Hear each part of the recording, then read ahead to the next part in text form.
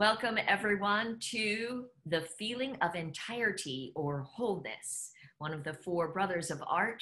I'm Lisa Dalton. This is the NMCA way, Michael Chekhov, and we are here with my colleague and co-founder of the National Michael Chekhov Association, Wil Kilroy, who's going to get us launched. Hey there, Wil Kilroy, and I'm going to start us out, if you've been following us, with looking at your hand again. So we're thinking of sense of wholeness and entirety. So what I'd like you to do first is just look at that little microcosm of your hand that is your fingernail. And look how that fingernail has a sense of wholeness to that nail.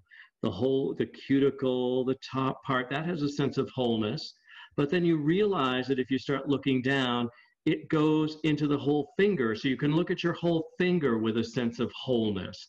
So that's got a completeness, a sense of entirety to your finger, but then it's also part of your entire hand. So now look at your entire hand and experience that sense of wholeness in your hand. And we could go on and on with this sense of wholeness because you could see the hand as part of the arm, as part of the whole body. So wholeness depends on how you're looking at it.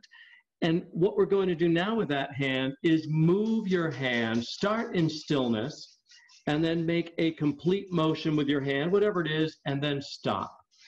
And hold that for a count of 3. In the NMCA way, we like to call it the law of triplicity, where we use that law. And with this, just holding for a count of 3 gives us that sense of wholeness, of entirety. And then start again, move your hand again. So you're now at the beginning point, you move it. You're in the middle, and then come to some sort of ending point. Hold that, silently thinking of that count of 3, and you've come to an end point. So you're now creating the sense of wholeness with the way you move your hand. So one more time, you're beginning, you move it, you come to an end point, and you pause for a count of 3, experiencing that sense of wholeness, a beginning, a middle, and an end point. And then just grab an object that's near you. So you've got an object, and start with that object being stationary, but then start a movement with that object. So now you're in the middle, and then come to an end point with that object, wherever it is, and pause for a 3 count. So now you've experienced a sense of wholeness, but then it's going to continue again, moving. You had a beginning, you're in the middle, and come to an end point, and pause again. So you can apply this in all different ways, which I'm sure we'll talk about after this, but I want to continue this little bit of practice with a sense of wholeness and entirety. So I'm going to kick it over to Jeffrey. Okay, everybody, so here's what we're going to do now. We are going to move a mountain together, but we're going to start small. Begin with just in your palm of your hand, imagine a pebble. And with your finger, put all your focus on moving that pebble. Move that pebble all the way to the tips of your fingers, and then flick it off. Let's build on that now, and we're gonna move a rock. With your hands, imagine that you are moving a rock about the size of a softball, and begin to move that rock. Using your whole body, your entire self, move that rock. And push it away. Now we're gonna get up on our feet, and we're gonna move a boulder. I invite you to get up on your feet, and imagine you've got a large boulder in front of you with your whole entire body. Let's move that boulder. Push that boulder. Engage your legs in the pushing, and engage your arms in the pushing, and push that boulder away. Now the last part of this is going to take everybody working together, because now you're going to imagine a mountain in front of you. Look at that mountain and really picture all the pieces of it. Start from the ground and build that mountain up high above the sky in the clouds. And you see that whole mountain. Together, we're all gonna push that mountain. But it's gonna take all of us and our entire bodies. So, on the count of 3, begin to move that mountain. 1, 2, 3.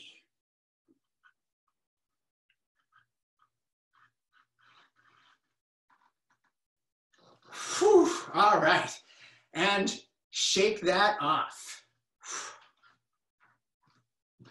Thank you very much, mountain movers. Nice job. This has to do with physical restrictions, getting rid of a physical restriction. And what I'm learning about physical restrictions is that if I can move my leg like you moved a mountain, that it strengthens my hips and the other leg. And so this is one of the things, not knowing what you guys do, but that I do every morning is I stand on one leg. I still have to have support. You can stand on one leg.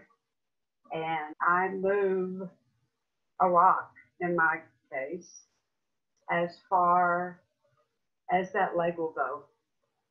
And then I have to move my support. The idea is my foot is not don't point your toe. You have to have your foot like it's flat, only it's up in the air. And you push as hard as you can to get that boulder away from you. And that's something I do every morning, not realizing that it was, to me, it's strengthening my hips, but it is on my feet, which that's what attracted me to you guys. I have 2 little exercises. The first one, I would like I would like you to move, and then when I say stop, I would like you to be moving. You can be on your feet if you'd like, or if you want to be seated, you can stay seated and use. But think if you're seated, also that you are moving your whole body. So you're changing how your toes are, everything. And just for a moment, begin with imagining that you're going to move. And when I say stop, I want you to stop your whole body. Okay? And then I'll guide you from there. So move and stop. And pause for a moment and think, what am I doing here? Am I something in the room? I'm going to reach for something in the room. I feel I'm going to reach for something in the room. So I'm going to start to do that. When I say go, I want you to begin to do an activity you thought of doing here. Okay, I'm going to touch the board over here. And go, stop. Maybe you got there, maybe you didn't. How does it feel if you didn't get all the way there? You're in a new position now, a new form. This is a new beginning. With this new beginning, imagine a complete action in the opposite direction. Decide what it is. You can even say what it is out loud. I'm going to turn my back and lift my arm to the camera. My armpit to the camera, and go, stop. New position. What am I doing? A new action. How did it feel that I didn't get to finish my old action?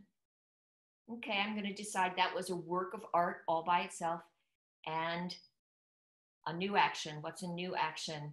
Take it in a very different direction. I'm going to go down. Going to go down to something on my desk and go, stop. And release that.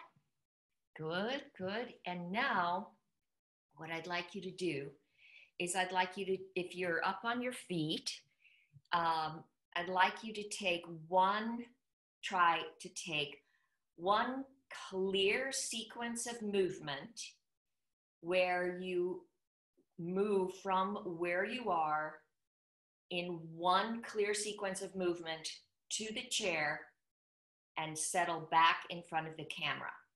And I'm not going to tell you when to go, but I'd like you to feel when you make the decision inside, I now begin. And move, and when you hit your final position, make your ending position very clear to yourself. No more movement after that. And I'm going to switch the camera to each of you for a moment. So hold or sustain that final position. So find yourself in your readiness. And when you're ready, you know it, you decide, you begin.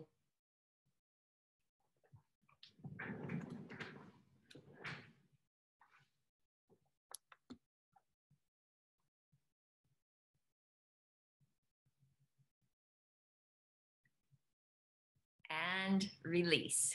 So I would like to suggest a very interesting exercise that maybe contain its all. The feeling of ease, the feeling of beauty, the feeling of form, and the feeling of the whole. And but I really think of it as the feeling of the whole exercise. So you can do it with your students or to yourself. You need to stand on the side of the stage or space that you're working on, and you need to establish where is the middle of the space, and you're going out. You need to be very relaxed, at ease, and very in a neutral position, not thinking about anything, not doing anything, just in a very neutral stance. And when you feel you're really empty or neutral, then you're doing 5, 6 or 7 steps to the middle of the space. So neutral, and then here I'll stop here, but you have a larger space.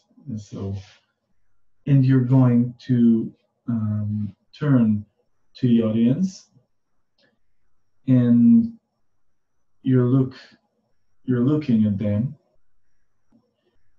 and after a few seconds you're just going out and into a voice and body improvisation. It doesn't have to be logical. It's not textual, it's not with text. And you need to do something with your body and voice. Yeah, you can do this, I don't know, you can do, but the thing is, you can't plan it. You need it to come in the moment. And you're doing it, and then it stops. You're looking at everybody, and you're turning, and you're going in neutral, the 3-5 steps outward. So if I'm going to do it when let's try it, and I'm at neutral.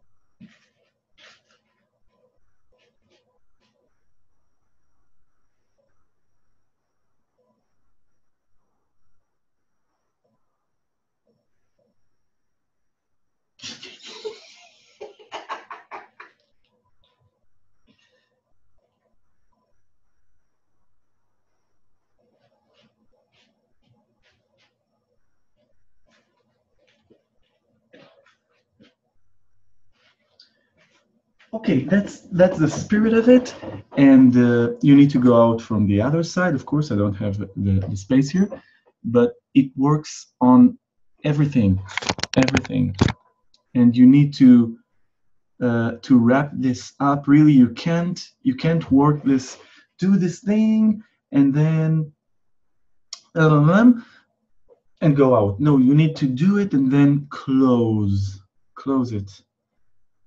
Feel that this came to an end, and look at everybody and be neutral and go out neutral.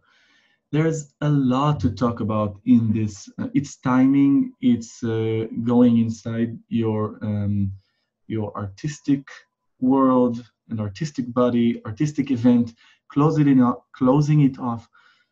It's a very interesting improvisation, free your mind, and it's a very, very profound and interesting. I think it's a Japanese exercise, so I hope you'll have a blast with it. So thank you so much for our little section of Chekhov on your feet with a feeling of entirety or wholeness.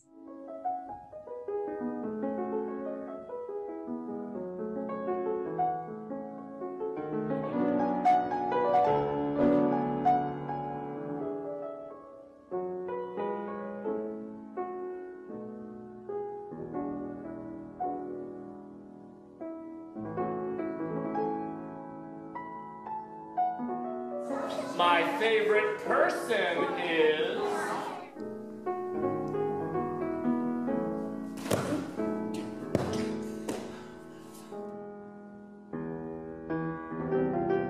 One minute on your imaginary bodies.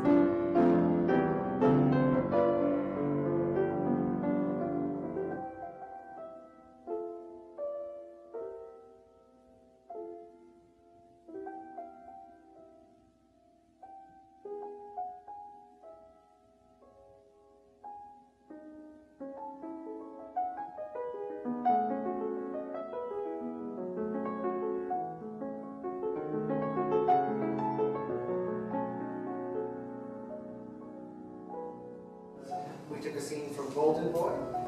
We all did the same scene.